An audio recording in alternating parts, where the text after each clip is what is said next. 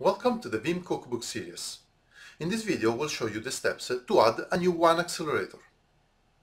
First, make sure you have all the ingredients described in the recipe before proceeding. Open the Veeam Backup and Replication console. Select the Backup Infrastructure on the bottom left menu. Right-click WAN Accelerators and choose Add WAN Accelerator. Select the Windows server, add a short description, and adjust the TCP/IP port and number of streams if needed.